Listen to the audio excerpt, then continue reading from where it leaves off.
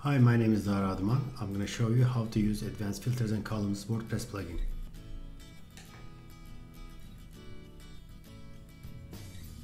Let's activate the plugin first.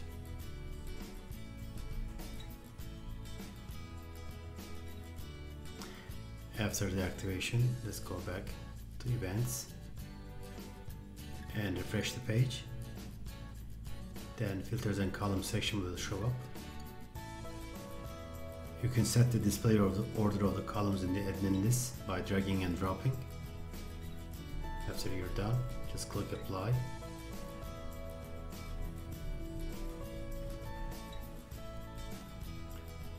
Let's change more.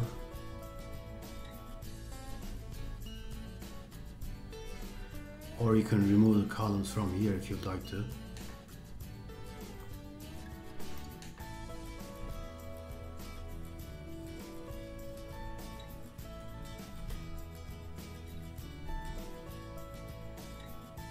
You can also set filters and search through the records using multiple criteria, supporting search operators. I'm going to check the registration type here as a filter, and then I'm going to find out the RSVP registration types. And then you can also save the dynamic filters to track what's important real time.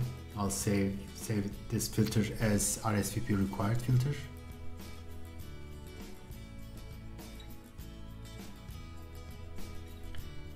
You can also clear it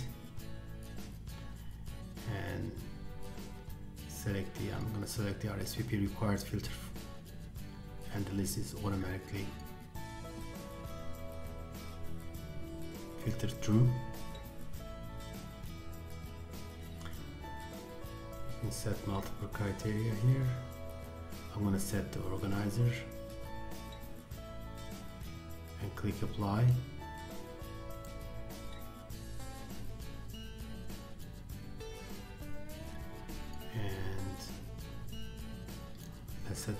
Let's set the registration type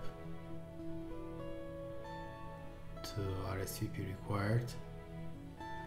So I want to find out the love and style events, organizers, RSVP required events.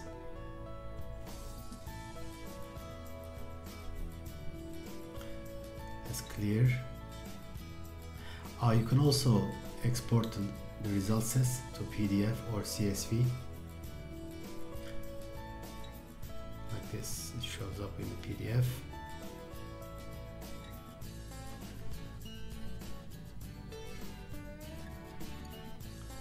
Once you activate the plugin, it's also displayed in venues, organizers, and attendee screens.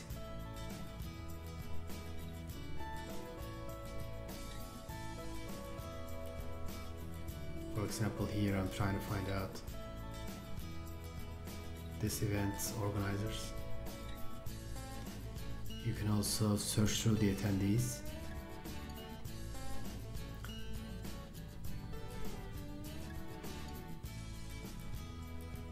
Let's find out the attendees already checked in.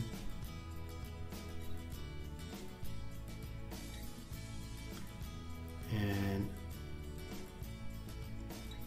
I'm looking for someone whose name is Scott.